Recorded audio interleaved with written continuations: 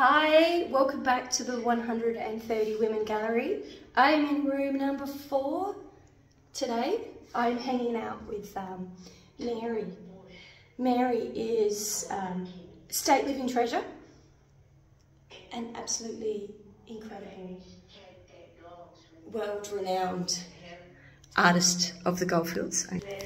This room is incredible. We get people comment so much about the presence that is in here. Here's Mary over in the corner, Dr. Mary Pantjiti Mary.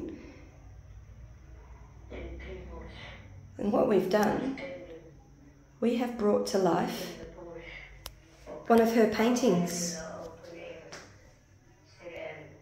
This is a Mary painting here that we've got to show you, generously loaned to us by Bush Blossom Gallery. So you get a chance to have a look at a Mary original while you're visiting us. She has this really iconic style to all of her paintings. So 𝓟𝓪𝓷𝓽𝓪 did a residency earlier in the last year, in 2022. And the people who attended the residency all helped to create these gorgeous, gorgeous little Mary dolls, we're calling them. They're just so cool. We just wanted to bring Mary's artwork to life, and it really makes such a presence in this room. Mary, our state treasure, is sitting over there in the corner. And we also have a Mary McLean print, which is available for sale. There's not a lot available for sale in this room, but this one is. This is a Mary McLean print. It's an archival print. It has museum non-reflective glass on it. And there's not too many of these prints left. We've got number 116 of 165.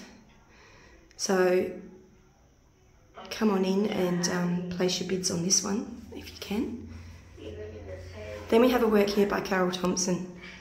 This one is available for sale. It's the lands, it's Mary's country. This is where she's from. This is where she created.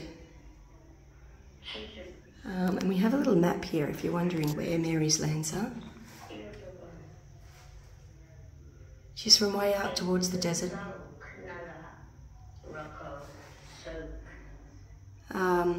She's now living in Kalgoorlie. She also spent a lot of time living and creating at Ninga Mia. Here she is. She was born near Ddocka River around 1930.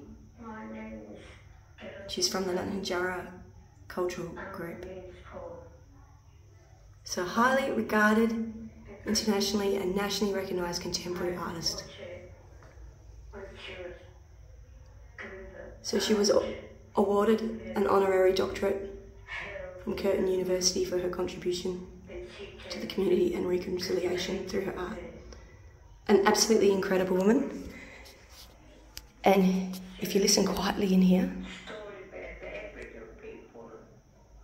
you can hear her granddaughter sharing her memories of Mary, watching her paint, and telling us about what all the things in her paintings mean.